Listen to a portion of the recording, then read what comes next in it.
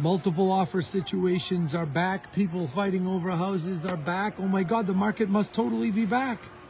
Wrong. We are at that time of year, folks. This is what happens. Go on to anthonyspredictions.com. Grant, say hi. Hi.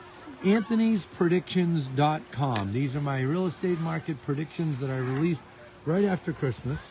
And I had said, you watch, we're going to get into February, late January, February, March, and we're going to see a situation where there's going to be a lot of multiple offer situations, and many are going to be fooled into thinking we are right back to 2020 or 21 or early 22.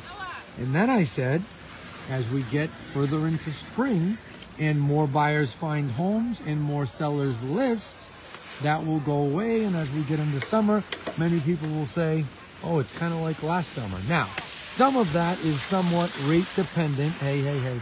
Some of that is somewhat rate dependent. If rates stay up and push over 7, then you will see demand back off and you'll see less multiple offers.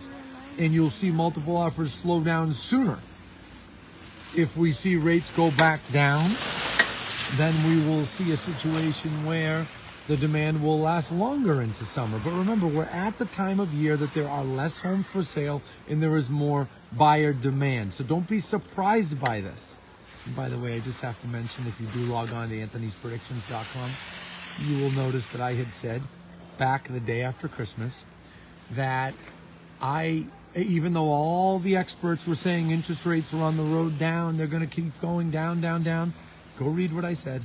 I said they are likely going to go up again before they come back down. And I said, and in 1 year, they will be lower. What's happened in the last 2 weeks, 2.5 weeks? Rates have gone up 0.75% in the last 2.5 weeks.